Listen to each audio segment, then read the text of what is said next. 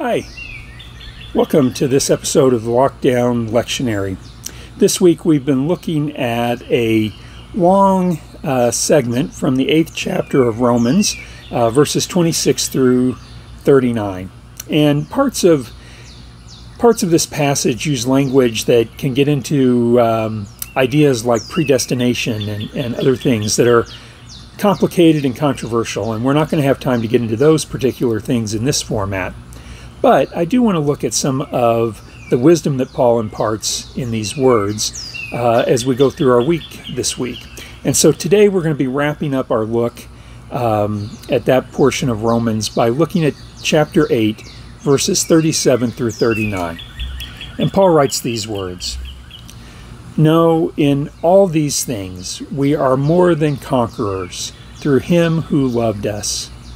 For I am convinced that neither death, nor life, nor angels, nor rulers, nor things present, nor things to come, nor powers, nor height, nor depth, nor anything else in all creation will be able to separate us from the love of God in Christ Jesus our Lord." As I said a moment ago, this section of Romans is thick, and it takes a lot of work to plow through everything in order to get to Paul's point sometimes. But in these final verses of this passage, we are rewarded with the core truth that he's been trying to convey all along.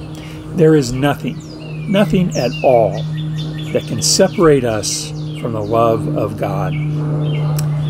For a pastor, that feels kind of like a mic drop of a moment. I mean, what else is there to say about this statement? There's absolutely nothing that can separate us from God's love.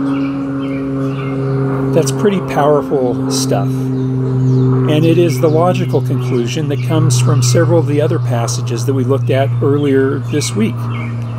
God knows what we need, even when we aren't able to ask for it, or may not even know ourselves. God wants the best for us in all situations. God is on our side. All of those statements that Paul has been making find their roots in this closing doxology of praise. Again, nothing can separate us from the love of God. So often, I wish I could do a better job of conveying this idea to people who are in pain or who are suffering from some sort of self-inflicted harm in their lives. I think that there are times for all of us when we can't convince ourselves that this statement is true. And when we are in denial, that's when we are most at risk for doing something that's detrimental to ourselves and to our relationship with God. So for whoever out there needs to hear it one more time, here it is. God loves you, and there's nothing at all, period, whatsoever, that can separate us from that love. Thanks be to God. Let's pray. God, we love you, and we know you love us. Help us to remember that nothing can separate us from you. Amen. Well, thanks for joining me today, and be sure to check out the music in the comments section below. A quick note for regular viewers of the Lockdown Lectionary. For the next couple of weeks or so, we're going to be taking a break and bringing back the most watched episodes from these last 15 weeks.